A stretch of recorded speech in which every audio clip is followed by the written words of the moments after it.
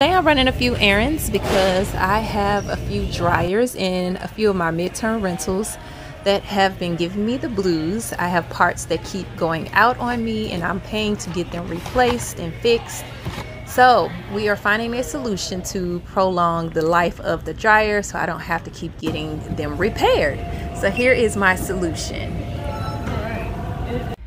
Alright, so I have 4 dryers that are electric dryers that are giving me the blues and have parts going out on them because of the way they're being vented to the outdoors.